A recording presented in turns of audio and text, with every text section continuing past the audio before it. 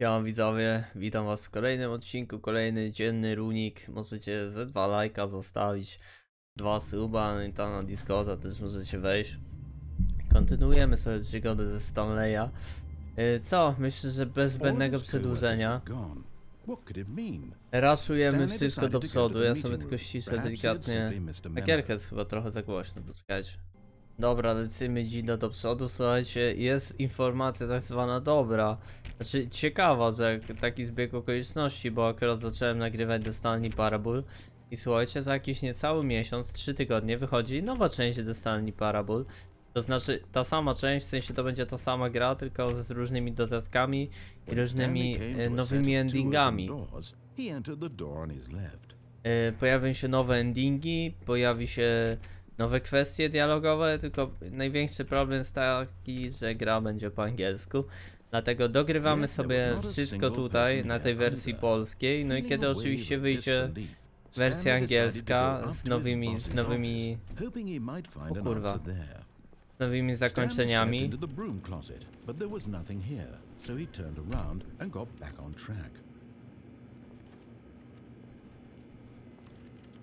No to sobie to gramy i zobaczymy. Jest no choice to make, no path to follow, just an empty broom closet. No reason to still be here.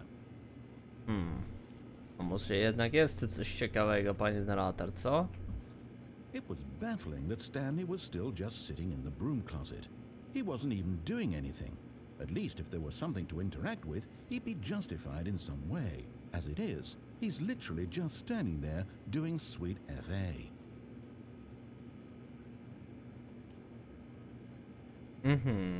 Are you really still in the broom closet? Standing around doing nothing? Why? Gadam z widzami. Some explanation here. I'm genuinely confused. Więc widzowie, będzie na pewno ciekawa seria nowa z tym, ze Stanleya. Nowymi zakończeniami. Wszystko widzowie tutaj na kanale, bezpośrednio. Stanley walked past the broom closet. At least you would have had a reason for exploring it to find out. But it didn't even occur to me because literally this closet is of absolutely no significance to the story whatsoever. I never would have thought to mention it.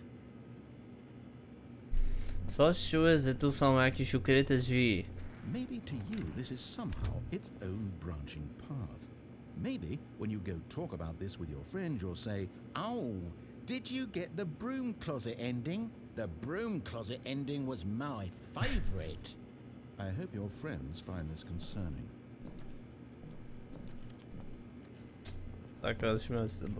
Stanley was fat and ugly and really stupid.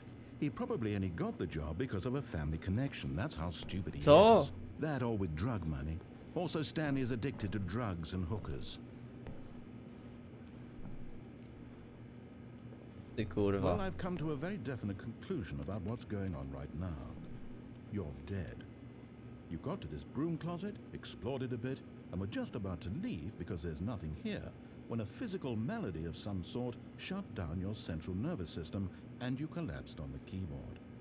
Well, in a situation like this, the responsible thing is to alert someone nearby so as to ensure that your body is taken care of before it begins to decompose. Kurwa, ale by była pojawiona sytuacja, jakby się tak naprawdę komuś stało. The person at this computer is dead.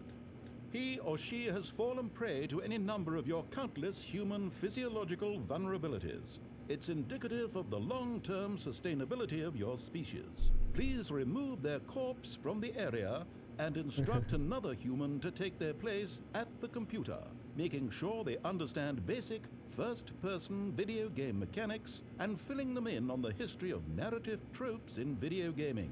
To śmieszne, jak ktoś gra to na głośnikach. Nie jak to w XXI wieku gra na głośnikach. Może w XXI wieku, w 2022. Koniec kwestii dialogowych? Jeszcze coś? Jakaś ciekawostka ciekawa? No nakrzycz jeszcze, daj mi zakończenie w schowku.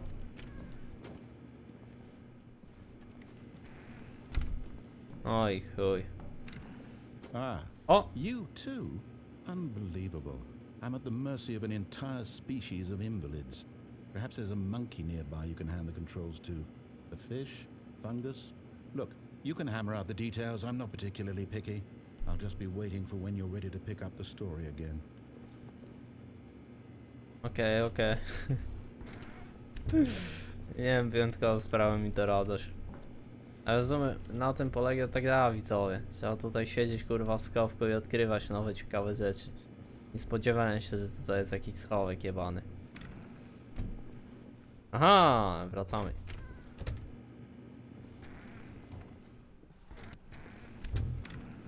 Brak już interakcji? No to koniec przygody ze schowkiem. Na dół. Coming to a staircase, Stanley walked upstairs to his boss's office. Co to jest za przycisk? Nie, to nie przycisk.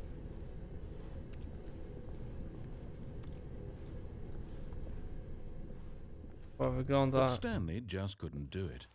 He considered the possibility of facing his niebezpiecznie. boss, admitting he had left his post during work hours. He might be fired for that.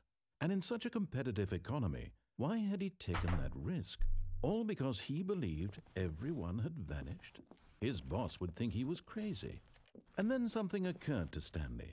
Maybe, he thought to himself, maybe I am crazy. All of my co-workers blinking mysteriously out of existence in a single moment for no reason at all? None of it made any logical sense. And as Stanley pondered this, he began to make other strange observations. For example, why couldn't he see his feet when he looked down? Why did doors close automatically behind him wherever he went?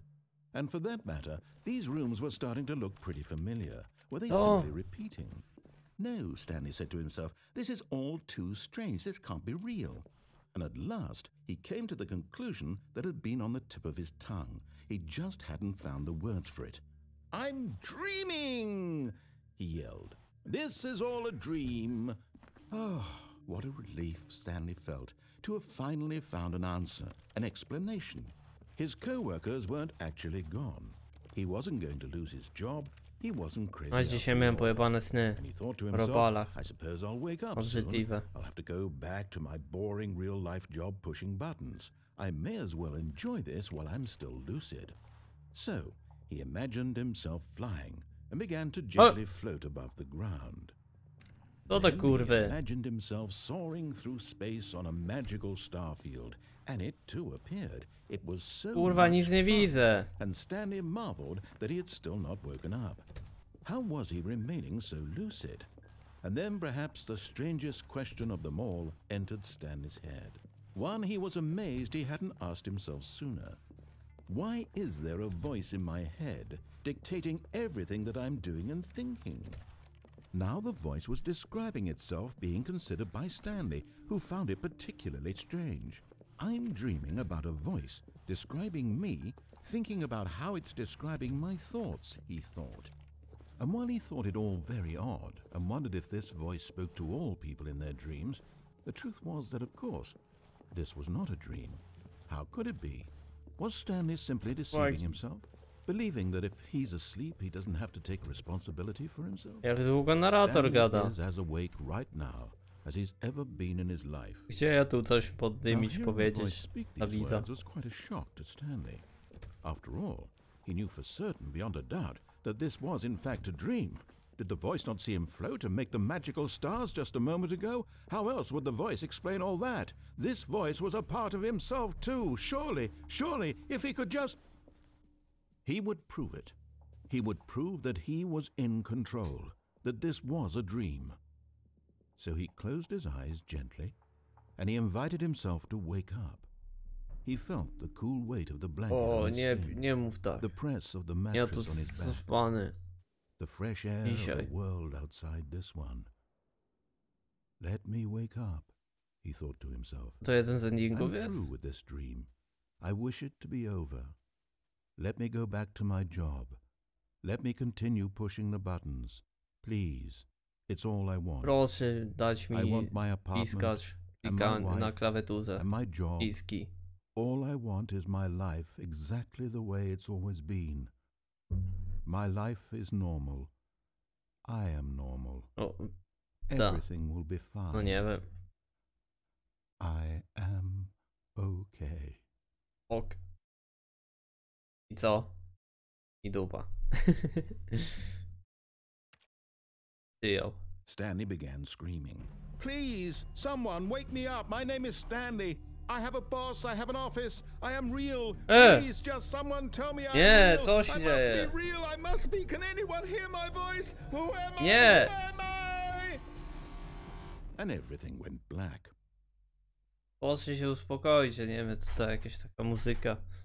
Halo. This Pokój. is the story of a woman named Mariella. O! Mariella woke up on a day like any other.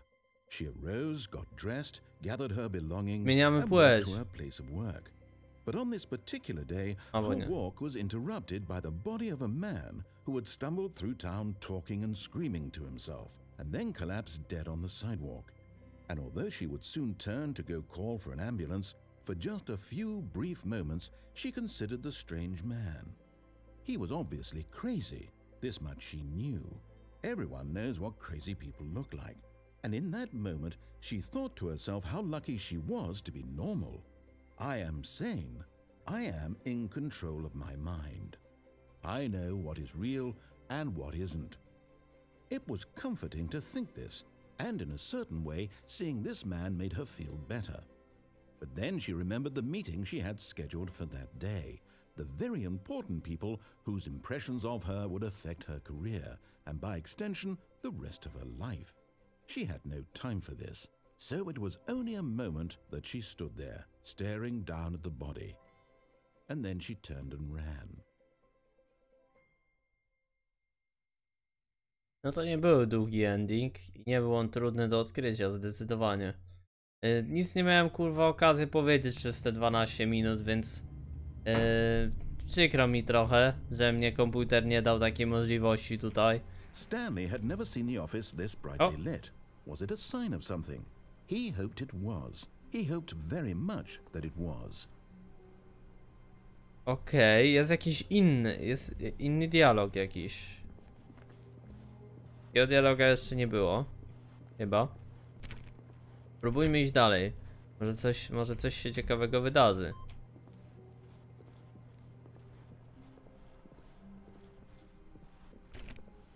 Narrator nic nie mówi za bardzo. When Stanley came to a set of 2 open doors, he entered the door on his left.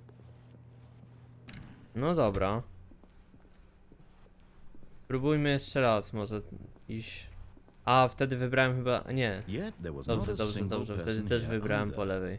Feeling a wave of disbelief, O, witam. Stanley decided to go up to his boss. Oh no, no, not again. I won't be part of this. I'm not going to encourage you. I'm not going to say anything at all. I'm just going to be patient and wait for you to finish whatever it is you enjoy doing so much in this room. Please take your time. Nie, dobra, idziemy. Żartowałem, wracam. Kurwa. Dobra, może coś powie ciekawego. Dobra, no czekam 30 sekund jak głupek. Po cichu. Dobra, ewakuacja jednak. Coming to a staircase, Stanley walked upstairs to his boss's No na dole office. już nie ma innego endingu. A tutaj może drzwi mogę otworzyć. Nie mogłem.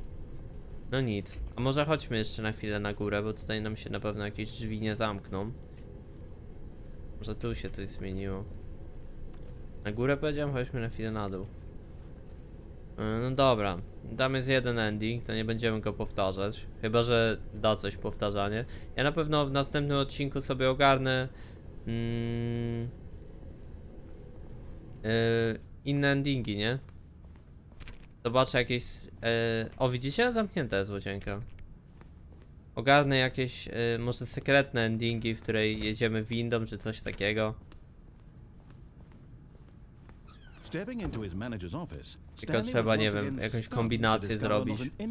Na razie jeszcze, żeby dzisiaj nie zanudzać, zrobimy jeszcze jeden ending. Bo to 12 minut to mało trochę. 15 przynajmniej, zresztą nic nie powiedziałem w tym odcinku dzisiaj. Za bardzo. Dopiero co chłopy kawę kurwa pije. 2 się zaczynał, 8, 4, 5. Otwierać. Stanley was in such a rush to get through the story as quickly as possible, he didn't even have a single minute to just let the narrator talk. Tak, bierze That się. kind of anxiety isn't healthy, so he relaxed for a few moments with some calming new age music. Ja się naprawdę kurwa spiecę, rozumiesz, panie narrator? Ty sobie kurwa nie żartuj. Mówię, że nie mam czasu, rasujemy to, kończę drugi ending, to jest 15 minut do odcinka. And rejuvenated, Stanley calmly walked forward into the opened passageway. Otwieraj.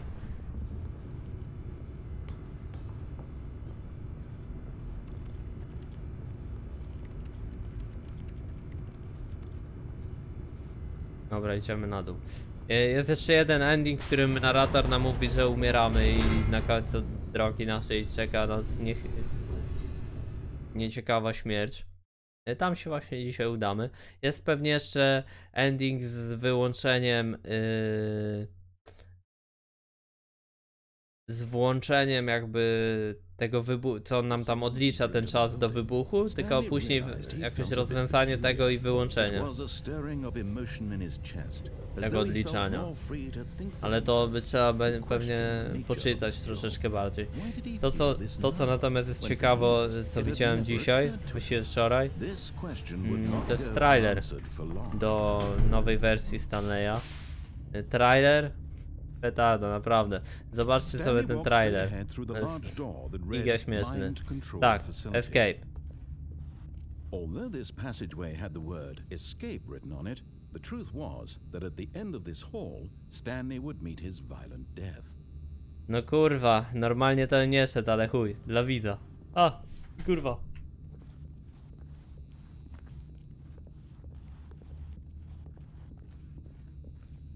Ja pierdolę. The door behind him was not shut. Stanley still had every opportunity to turn around and get back on track. Dobra, zresztą kurwa, trzeba mieć widzowie jaja zostali w życiu. Do przoda. Kurwa, ten monitor mam gigantyczny, on jest tak, jakby mi coś wyskoczyło, to jakby mi naprawdę w życiu realnym wyskoczyło. Conscious, concerted effort to walk forward and willingly confront his death. Pierdola, Dawida. Dobra, sram w majty. Witam.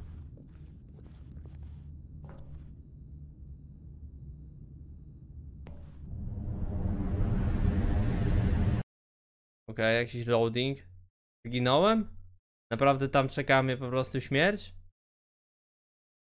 Ja właśnie skoczyłem kurwa do Venta. Trochę sus. O, przeżyłem. Oj. As the machine whirred into motion and Stanley was inched closer and closer to his demise, he reflected that his life had been of no consequence whatsoever. Stanley can't see the bigger picture. He doesn't know the real story, trapped forever in his narrow vision of what this world is. Perhaps his death was of no great loss, like plucking the eyeballs from a blind man. So he resigned and willingly accepted this violent end to his brief and shallow life. Farewell, Stanley. Oba, narrator. Widzimy się za jakieś 30 sekund. O! Farewell, Stanley, cried the narrator, as Stanley was led helplessly into the enormous metal jaws. In a single visceral instant, Stanley was obliterated as the machine crushed every bone in his body, killing him instantly.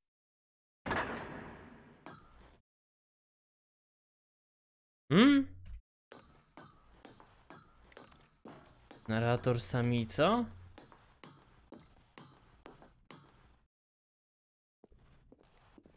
And yet it would be just a few minutes before Stanley would restart the game, back in his office, as alive as ever.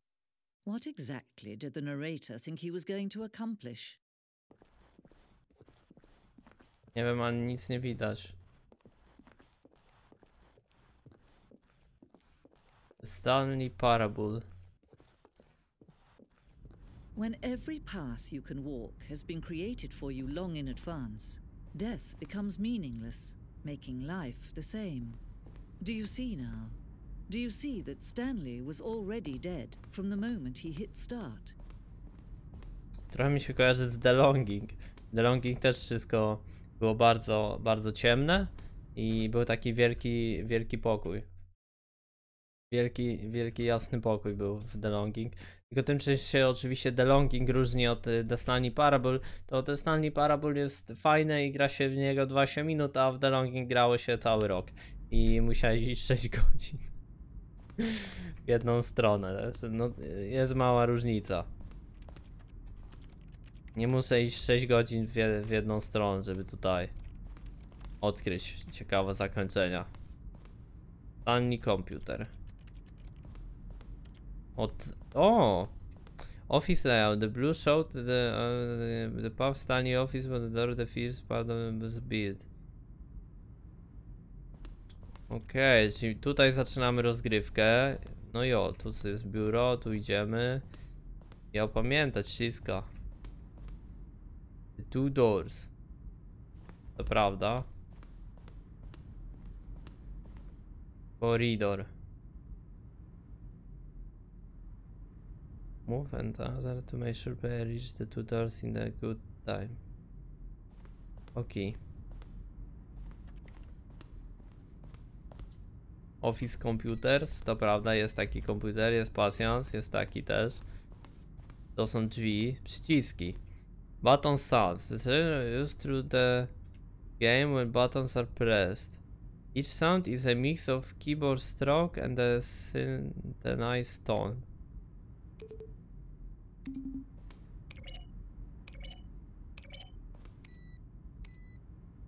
A tutaj wydałem te same dźwięki, tak?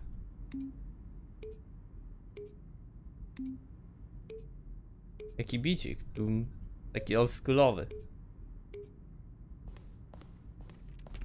Ale leży najebany nowy salt.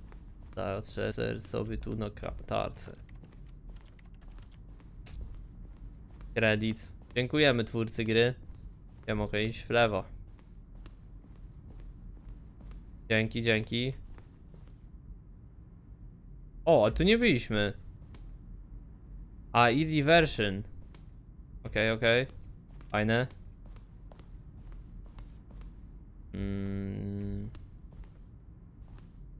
More endings. Co to jest?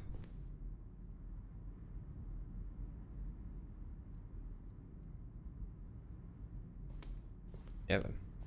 Idziemy dalej. Tutaj. From Michael M. Some question. How do you make... To? Narrator emails. I... Aj kurwa, zwiedzania. Office. Kurwa, zegar głośny. The cargo lift. The second version is functionally the same as what is the final game, but we wanted it to look more like a piece where cargo was actually stored. Okej, to jest to miejsce, gdzie my skaczemy. Ale, albo może i nie. Może to jest jeszcze ending, którego nie udało nam się odkryć tak naprawdę.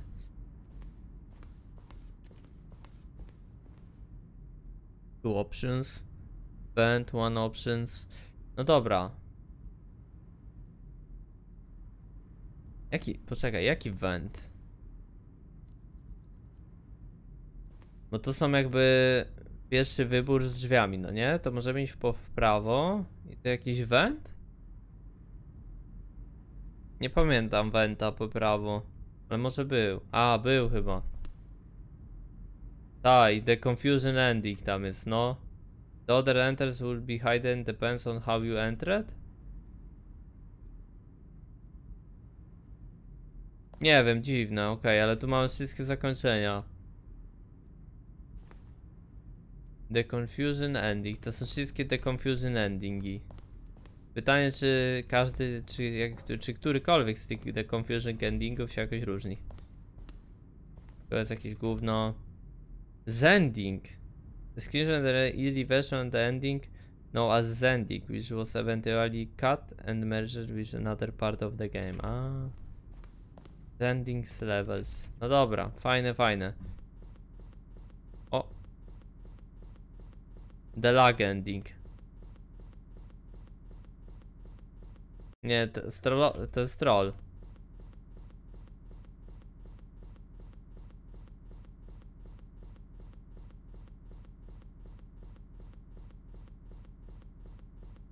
Że ta gra jest na tyle głupia i dziwna, że nie wiem, czy ona się zbagowała, czy mnie robi w chuja, tak szczerze.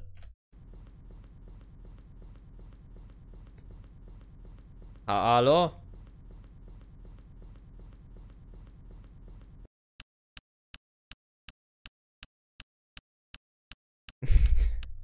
Troluję giera. 0 FPS-ów.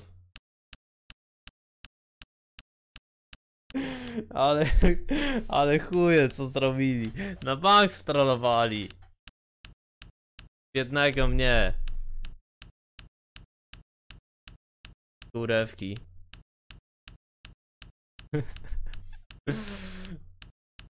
No nie wiem, czy strollowali. A co jeżeli się okaże, że ja się sam z siebie strollowałem? I będzie... Nie no, będzie wstyd straszny, jak się okaże, że to... O, działa. O, i już nie działa.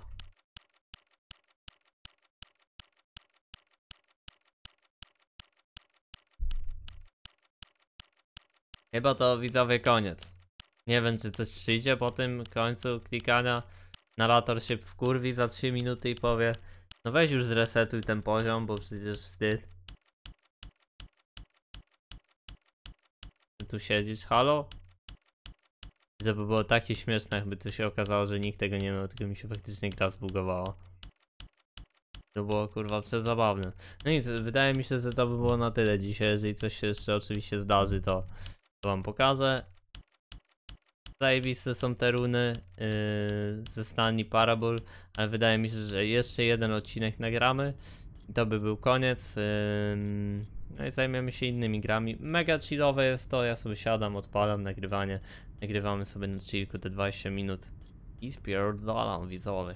To, że dzisiaj tak nie gadałem, ale też zaspany jestem i no i nic dzisiaj ciekawego do powiedzenia nie miałem.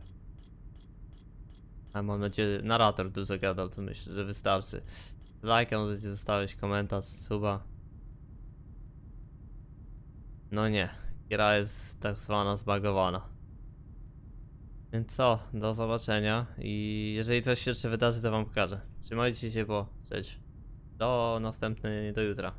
Ja sobie jeszcze obadam te endingi i jeszcze coś, myślę, nagramy jeden odcinek, będzie koniec. I później jak wyjdzie nowa wersja deluxe. Widzowie, to jednak nie koniec. Chyba ten lag to nie jest zakończenie, które powinno się odbyć, tylko naprawdę mi zlagowało grę. To możecie sobie przeczytać in development. Wcześniej w tworzeniu, kiedy tworzyliśmy grę, stworzyliśmy ending, gdzie Stanley skończył bijąc się z kosmitami. Yeah, shortly after starting to beat it, that was far too jokey. Łe, no co ty gadasz?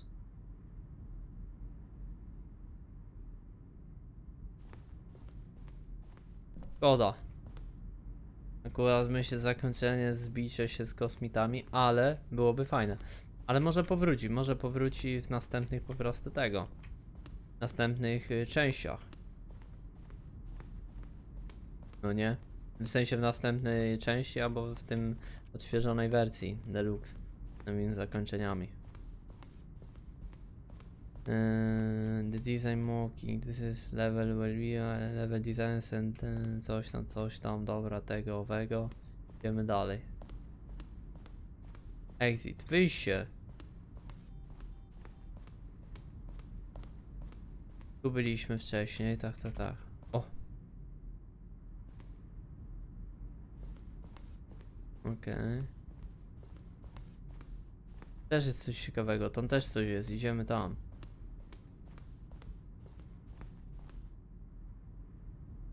Post office, skins of the... kiedy tworzyli linę.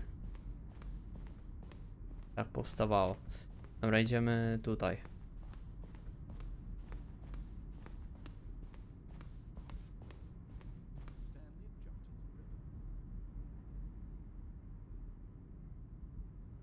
Co?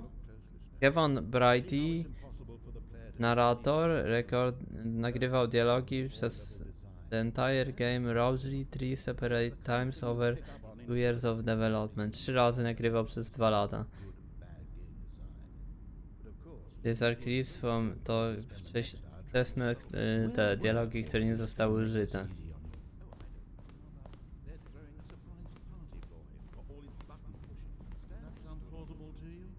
Spoko. Bardzo fajne. Idziemy do wyjścia. Tu jeszcze coś jest. Underground. Okej. Spoko. Fajnie, że sobie zrobili takie małe muzeum. Fajny jest to ending jakiś. Spoko. Mi się tam podoba. Freedom ending. No nic, to co? Exit. Oh, look at these two. How they wish to destroy one another. How they wish to control one another. How they both wish to be free. O. To z kim? Co się dzieje? Witam. Can you see? Can you see how much they need one another? No, perhaps not. Sometimes these things cannot be seen. But listen to me. You can still save these two. You can stop the program before they both fail. Push escape and press quit. There's no other way to beat this game. As long as you move forward, you'll be walking someone else's path. Stop now and it'll be your only true choice. Whatever Mogę to zrobić? choose it. Don't let time choose for you. I co mi to da wtedy? Ciekawe, że jakbym wczytał, to by coś się... Don't let Bo tu wiem, co się dzieje. time Pach. I rodzimy się na nowo, bo to widziałem. Dlatego właśnie patrzyłem na ten ending i mówię, kurwa, nikt nie miał takiego laga, coś mi tu kurczę nie gra. Okej. Tego, co mówiła narratorka, to nie słyszałem. Halo? Pani Gro?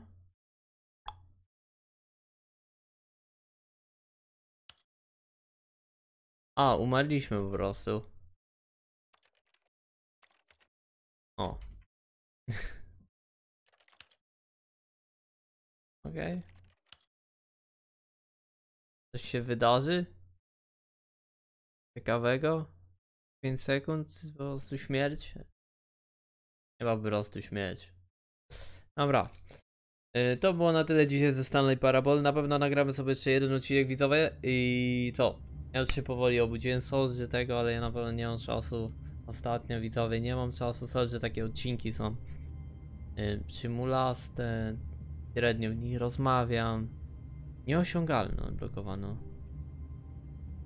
Ciekawe. Mało w nich gadam, za bardzo się kurwa nic w nich nie dzieje. Z mojej strony i to gra właściwie prowadzi... Oj. Prowadzi samo odcinki. No ale widzowie, ostatnio jest dużo do roboty, a będzie jeszcze więcej, więc musimy przetrwać ten moment, a będę się starał wrzucać te 2 odcinki dziennie. W każdym razie widzimy się w następnych, w jakiejkolwiek serii i jeszcze jeden odcinek gdzieś tam Stanley Parable nagramy. Do zobaczenia, trzymajcie się ciepło. Hejka naklejka, widzowie.